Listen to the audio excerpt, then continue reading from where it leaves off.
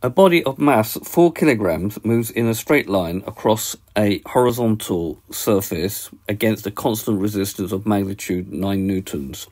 The body passes through a point A and comes to rest at point B, 12 meters from A. Find the speed of the body when it is at A. Okay, so what we need to do first of all, we need to actually draw a diagram.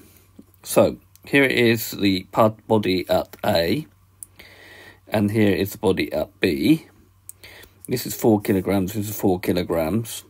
It will move 12 meters from A, so B is 12 meters from A.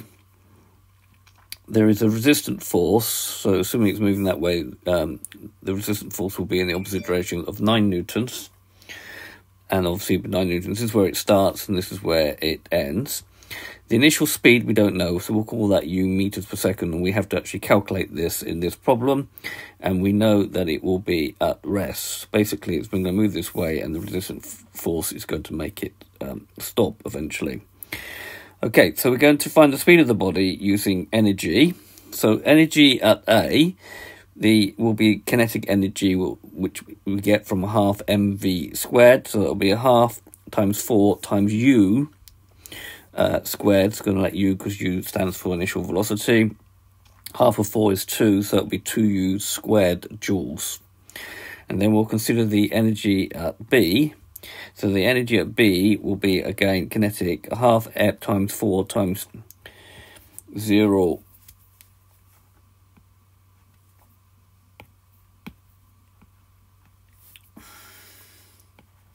squared, which is obviously 0 joules. So from here, going from here to here, there's going to be an energy loss. So this energy loss moving from A to B is going to be 2u squared minus 0, which gives me 2u squared joules. Now, if there's been an energy loss from here to here, where did it go? Well, the energy went using from the work done by this resistant force in moving this 12 meters. So just using the same diagram again.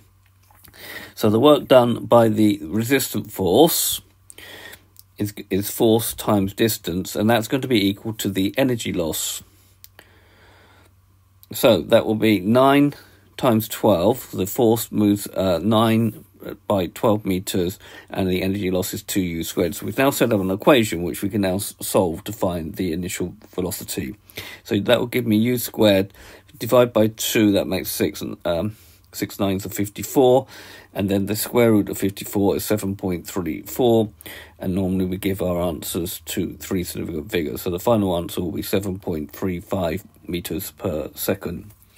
So this has been a video to show you how to find the initial velocity of a body moving in a straight line with a resistance force using energy. I hope you've understood, and I thank you very much for watching.